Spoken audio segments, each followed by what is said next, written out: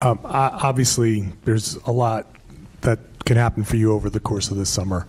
Have you been able to kind of think about your future here and what you're hoping for? I expected to win today and move on, and that's what my focus was on. That's what my focus has been on. We failed. I failed, and it's hard to think about anything else right now, to be honest. We'll cross that bridge when we get there.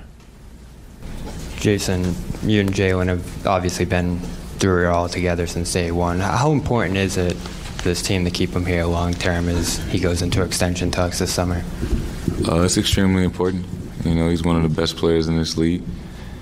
You know, plays both ends of the ball and, you know, still relatively young. So, and he's accomplished a lot so far in his career. So I think it's extremely important.